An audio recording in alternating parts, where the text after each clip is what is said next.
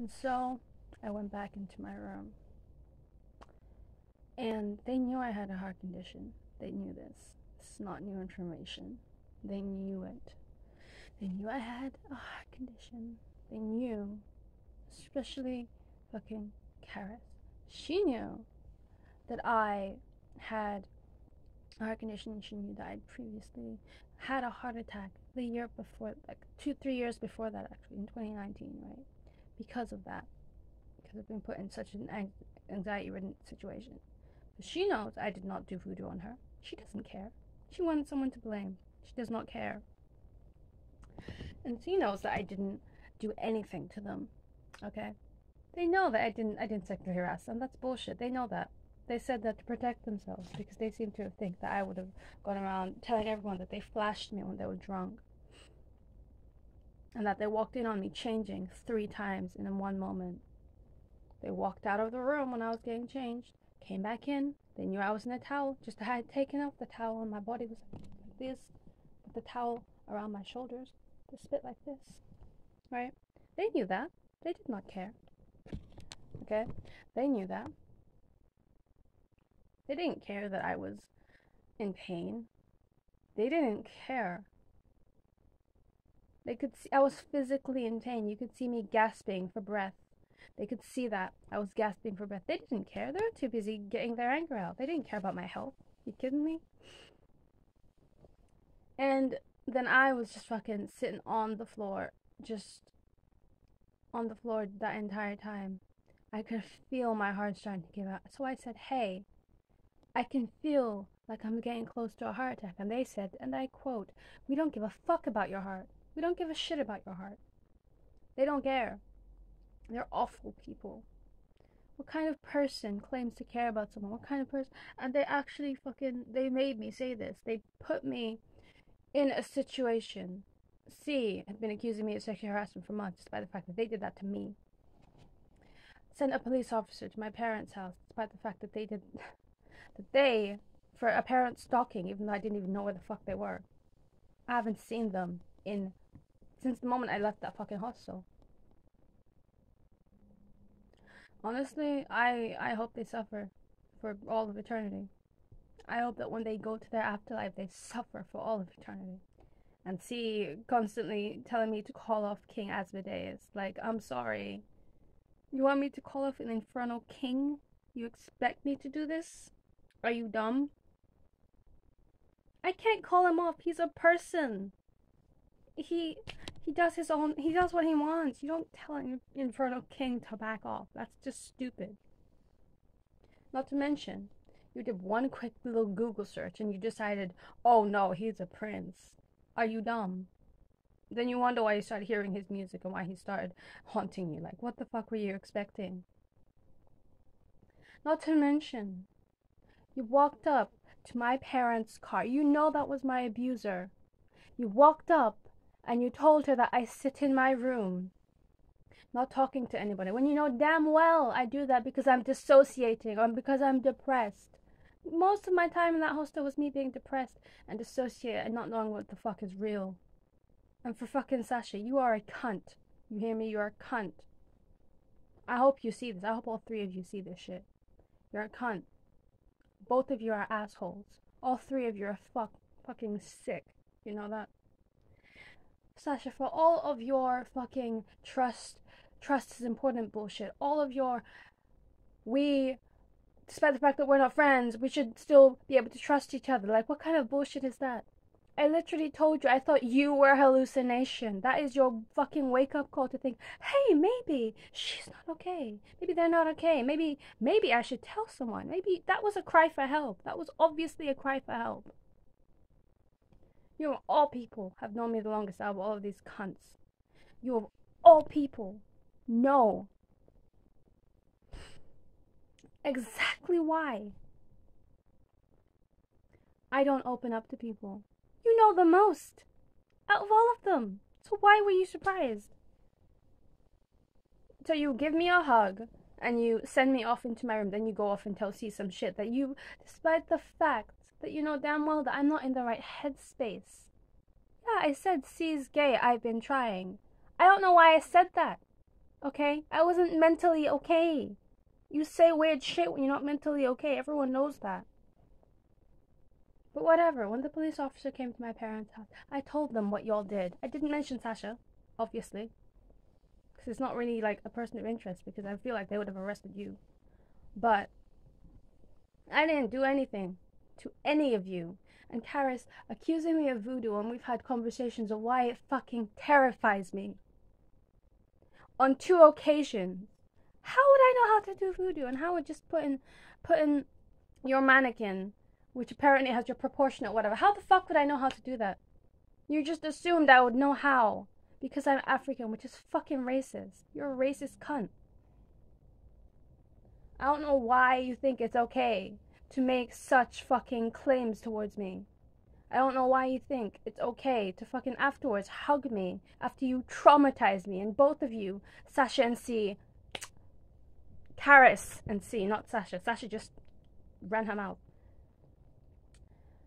Karis and C, in accusing me of the sexual harassment and voodoo and all this bullshit. Like, first of all, Karis, tarot cards hold what you want them to hold. You know this. You wanted to blame me. And when you find out who actually did that to you, because I had a vision of the person who did it to you. It was a man. How would I send someone towards you? I don't have that power.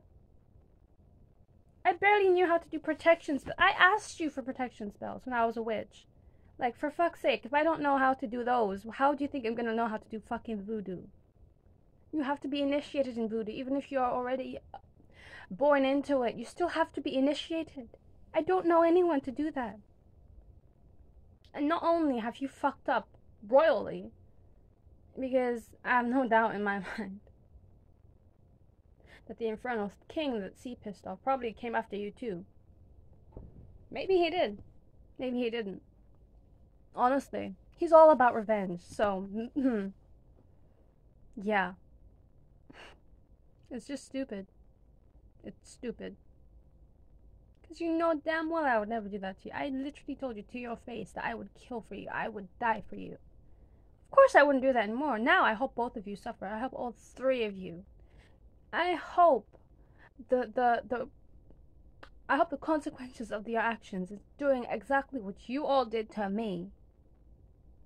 I hope it comes 1 million times worse. I hope it hurts worse because you actually killed me. Harrison C., you caused me an actual heart attack. I was dead. That is why I stopped responding. And the fact that, Garrus, you tried to fucking make me speak, too. After it's very obvious that I wasn't even in this plane of existence. You can see, you know the side of dissociation. You know what I look like. I took care of you out of the goodness of my heart. And you fucking turned this shit around on me. You tell C all this that I said, that grandmother, the spirit that following them that turned out to be their grandmother. That I said that spirit must have had something to do with you. What happened to you? When I never said that. That was your bitch ass. And honestly, see, Karis talks so much shit about you behind your back. And I only told you what she said about the spirit thing because I felt bad to be staying with you and keeping shit from you.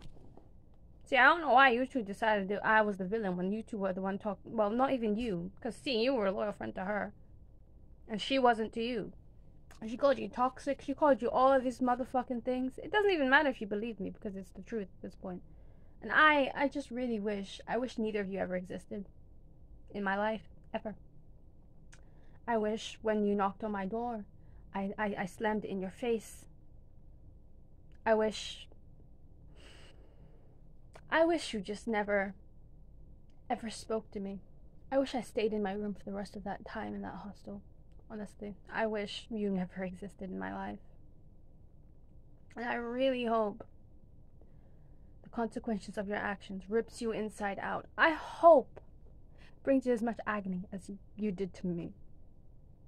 Because I spent 3 days unable to speak. And then you had the audacity to knock on my door and ask me for a fucking filter. After you killed me.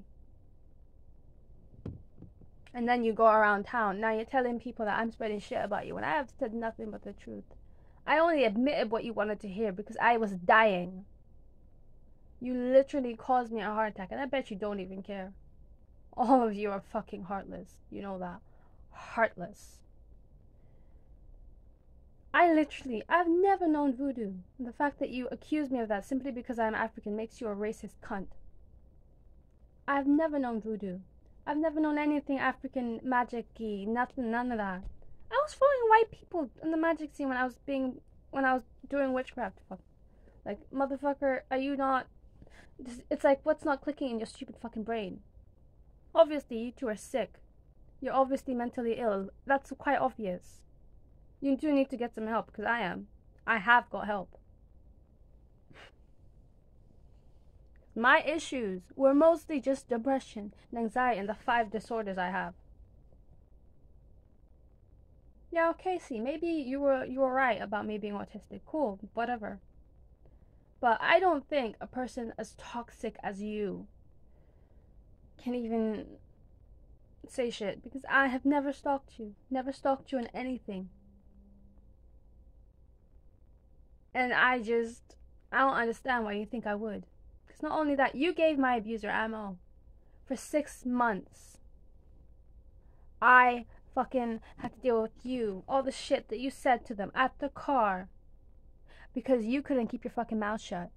So you can't call yourself an activist because you allowed Karis to say racist things to me and you did not intervene simply because you don't like me for whatever fucking reason that in your stupid traumatized brain.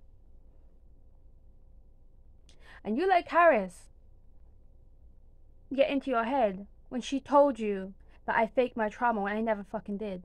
I told you everything about it. I told you more than I told her, actually, about my trauma. And you just fucking took that shit and ran with it, didn't you? Honestly, because I wrote this shit down, dates and shit, and when you sent that police officer to my house, I told them everything you did. I didn't mention Karis's name. I didn't mention Sasha's name. Not full name, anyway. I didn't mention Karis's full name, but I mentioned that both of you almost killed me. I did mention that all of your allegations, which is bullshit, everything that you told the police officer, I told them. Oh, I can't find the fucking camera. Honestly, I fucking hate you. I hope you suffer for the longest motherfucking time for what you did to me. There's no word for how fucking twisted you are. For making something up when you know damn well I did nothing to you. Because of whatever, self-preservation or whatever the fuck. And when people find out how much of a twisted little bitch you are, your life is gonna fall apart. Now I'm not gonna know a little thing because I'm not interested and I don't care. But no matter what, if I get a message saying that you're talking shit from the few people that I still speak to, that's how I know you saw this. So you must be stalking me because I've blocked all 3 of you on everything.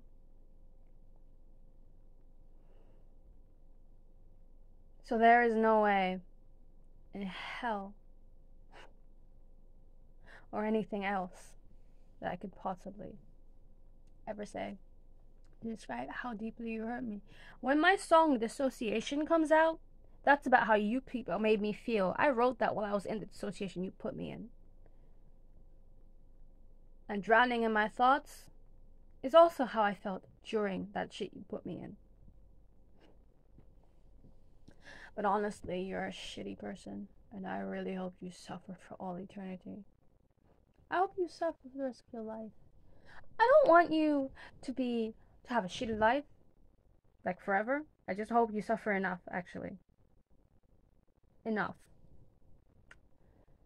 For you to understand the shit you put me through. But you won't bounce back from it, because I've been through some shit, and I just bounced back from it. I'm out here every single day, shaking off intrusive thoughts, shaking off the urge to slit my throat, shaking off all this shit. You'll never know. I don't know how strong you are, but maybe you're not that strong. I don't know. I hope to God this shit just opens your fucking eyes to see how twisted you are and how much you need help. All of you seriously need help. Your children at heart. How are you going to accuse some bullshit at your big age of 24 and you lot accusing saying me at my big age when you're 18 and 24 years old doing all this shit, when you know in your stupid twisted fucking brains that I didn't do this shit to you? You know damn well. And when that comes out that I did nothing to you, and when you realize that I did nothing to you, and when the real culprit of who did those things to you pops out and is obvious, you're gonna regret everything you did. You literally caused me a heart attack directly in front of you.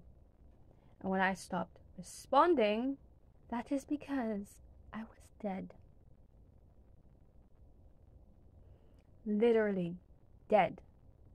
I just barely came back into my body. Okay? Now, in conclusion, you're all cunts.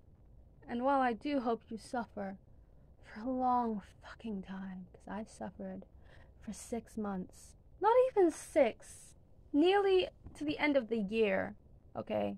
Right up to December, I suffered. Right up to January, I suffered. January is when I finally kicked the shit off me. Just fucking dusted myself off and thought, you know what? These bitches ain't got nothing on me. Because you don't. Simply because you decided that I am the most gullible person. And I used to be, but I'm not anymore. I decided I'm the easiest to manipulate. But honestly, you both are. You're very easy to manipulate. I've never manipulated you personally. But you've been manipulated by people around you.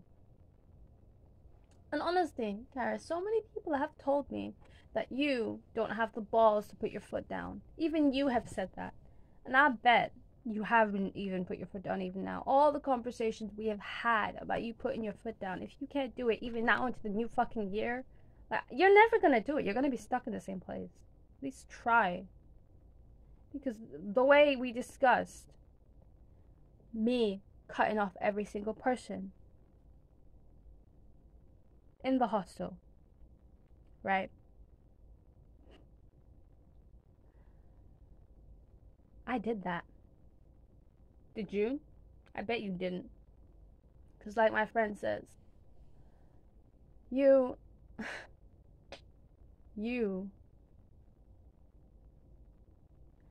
don't have the balls, you don't have the stones to stand up for yourself. How many times have I tried to talk you into standing up for yourself? How many times have we tried to talk each other into standing up for ourselves? How many times have you said, I'm gonna do this, I'm gonna do that, I'm not gonna let them step in my room with their fucking shoes, and you did. I'm not gonna let them use me so I get in trouble again, and you did. Every time. You just can't. When your friends are around, you're just a people pleaser, and I don't think you're ever gonna get out of that if you don't put your foot down yourself. You have to do it yourself. I had to learn. Honestly, you are the person that I had the hardest time saying no to in the entire hostel. Because I fucking loved you that much. You were like a sister to me. I never had a crush on either of you. On C. I never had a crush on C. I had one on Sasha before we became friends. But you, not really. I wouldn't say it was a crush, it was more of an infatuation. But now I see the people that all three of you are. You're all just as bad as all the people you slag off. But when my music comes out, and I'm much more successful than I am right now, my life will be so much better. And I really hope your lives get better. But a small part of me hopes you suffer for a long fucking time for what you did to me. Because you literally killed me. Evidence be damned, you killed me. Regardless, you killed me. Because I have that shit written down with dates and shit. And I've already reported it, so I don't see the point of reporting it again. Because if I see anything... My darling best friend, see, this is not about you. This is about the bitch I told you about. The other one. But to any of my real friends that see this, thank you for watching this long. And I just need to get this shit out my chest because I feel like I'm still holding on to a part of it. But yeah. One more thing. See, you can't ever call yourself an activist. You can never, ever call yourself. Take that BLM shit out your bio because you do not give a shit. Because I am a BLM person. I am a black person that you allowed to suffer because you don't like me. You allowed a racist to go off at me because you don't like me. So you're not a real activist. And you can't ever say that you advocate against abuse because you allowed. You fucking gave mine ammo. So you can't ever say that ever again. Let me just reiterate. To all my real friends, to my best friend C, that is the best person in this whole planet. To hopefully my new friend Lena, and to all of my other friends, online and offline, that give a fuck about me. I love y'all so fucking much. I am so grateful for your support.